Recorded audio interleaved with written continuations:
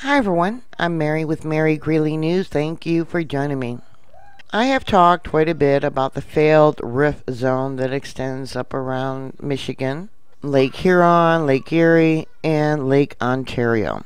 The split that failed happened about 100 million years ago. The failed rift has two arms. These arms meet at Lake Superior, according to Wikipedia. The lake's north shore in Ontario and Minnesota defines the northern arch of the rift. From the rift, the rift's eastern arm trends south into central lower Michigan and possibly into Indiana, Ohio, Kentucky, Tennessee, and Alabama. The western arm runs from Lake Superior southwest through portions of Wisconsin, Minnesota, Iowa, and Nebraska to northeastern Kansas and possibly into Oklahoma. This failed rift, which was the separation of the continent, and this is along the North American craton, the rift system. Here you can see Kansas, Nebraska, Iowa, Ohio, Pennsylvania, and New York. See how it kind of goes up and around and comes back down.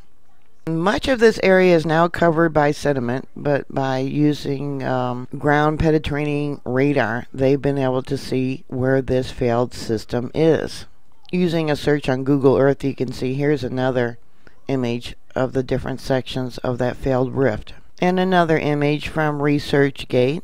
This image here is areas where they know they have oil and gas deposits. Yeah, it was formed back when the separation occurred. So you know, see here we got Lake Ontario and we got New York. So as we get closer to a magnetic pole reversal or a flip, I've been talking about this too, you're going to see a reactivation of fault lines that had been previously dormant for a very long time. This failed rift, yeah, looks like it's going to regenerate. Back when the last magnetic pole reversal occurred, there was great earthquakes, volcanic eruptions, etc. Using Google Earth, you can see here the location of this earthquake. We got Rochester, Syracuse. Yep, right along the edge there. 2 people reported feeling this earthquake. One was near Rochester, and well, I can't really tell here where this other one is. It covers up the name of the location. They do not here on USGS have a moment tensor ball. Doesn't surprise me.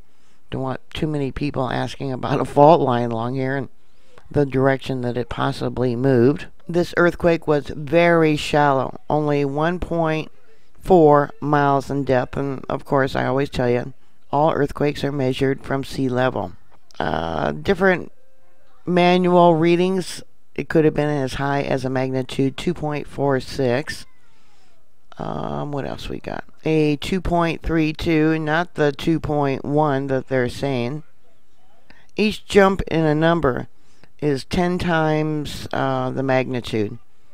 So you may think, okay, not big difference, but yeah, it is a big difference when they downgrade them. Here we got 2.38. I'm sure a lot of people did feel it, but they probably thought it was a truck going by because this is a, fairly dense area population. We got farmland here, but they probably didn't think anything about it being such a small earthquake. Just thought maybe some truck was rumbling down the road. Probably just felt a small vibration. But being that shallow, the shallower the earthquake, the stronger it would feel.